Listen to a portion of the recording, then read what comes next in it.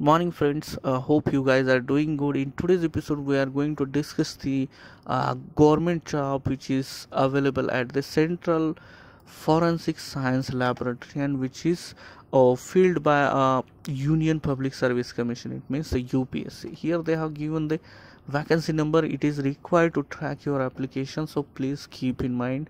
Post will be Scientist B in Toxicology. Ministry and Administration will be Ministry of Home Affairs and the Department Directorate of Forensic Science and Services. As I told earlier, organization will be Central Forensic Science Laboratory, and this position is for the unreserved category. Total vacancies available are 1. Pay scale will be pay scale 10, pay level 10, which starts from the 56,000 and ends at 1,77,500 rupees.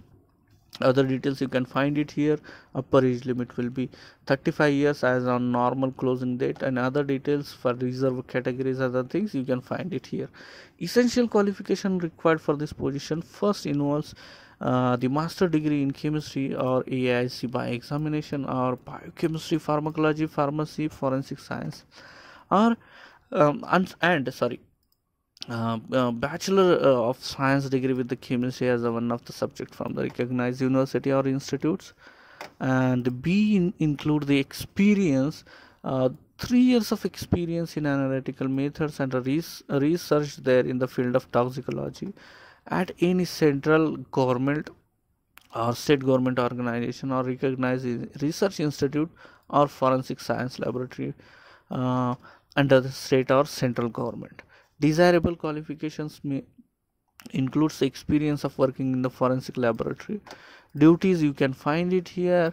Prior to application, you need to read about this.